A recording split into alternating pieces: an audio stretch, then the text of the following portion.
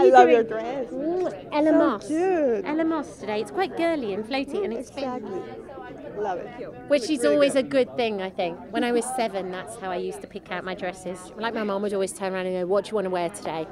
And what and why? And I think that's a good thing, actually, because it means that a child then forms their own opinions and kind of has an eye and sees things and knows what they like and what they don't like. I mean, don't get me wrong, sometimes I look like a wrestling fireman with like a red Indian headdress, but you know what? That's fine. I went through that phase. It taught me be tough out there in the world. Somebody else said that to me. I don't know what it is. I'm dancing for joy, clearly. It's our 9th season. Who knew? Every time now when I come out, I'm like, I can't believe I'm getting to do this again. I bloody love my job. It's great. I love the show. You know I do. I love the show. I love my job. So it's like my little happy dance. Every time I come down now, I'm like, woo, look at me.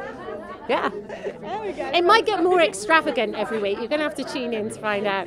Yes, exactly. I've already been on about that. Because everybody always asks me, and I said, I'll do it if we can get John Travolta to dance with me in we're both in white trouser seats. Disco ball comes down from the ceiling, hits the ground of the stage, opens out like this. I come downstairs there, John Travolta comes downstairs there, girls run on from the back and we do Saturday Night Fever. I haven't given it any thought at all. Thank you. I was so excited and so happy. And my mum is actually excited this year as well. Well, because remember I said to you, Jan was she was very underwhelmed. She'd turn around and go, oh, well, that won't do you any harm. That was my mother's response last year.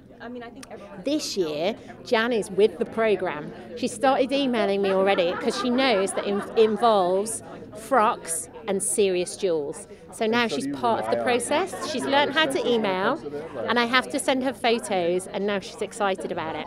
So I've got like a HQ going on in England as well. News just in. Make those racks bigger. I have no idea right now.